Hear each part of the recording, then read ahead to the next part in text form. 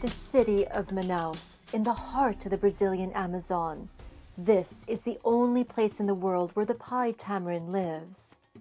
Conservationists on the ground believe these tiny monkeys to be the most threatened primates in the Amazon rainforest. As the city expands, the pied tamarin, or Sanguinus bicolor, is being driven out of its natural habitat.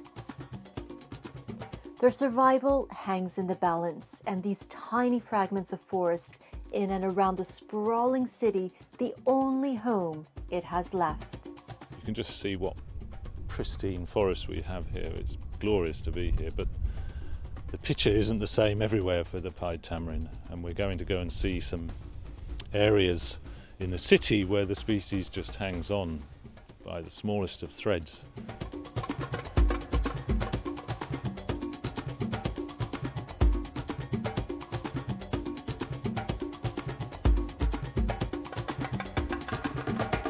Here we had a very forested area which disappeared very quickly. In 1 year, this area here in Manaus, it happens the same in Rio. The population is growing and fragmentation is being a very big problem for primates that got stuck in very small fragments. People are living here and destroying the forest, and we have, in this case, two groups of Sanguinus bicolor here trying to survive. And the pressure keeps mounting. With a surge of economic development, an unrelenting influx of people, and massive infrastructure projects under construction. The rapid pace of urban growth means the natural environment's being neglected, and basic living conditions for humans and animals alike are being compromised. Where I'm stood here once was Brazilian rainforest, right in the heart of the Amazon. And so you're left with this situation where, as the city of Manaus is growing, it's almost like a concrete tidal wave that's engulfing the habitat for this tiny tamarin.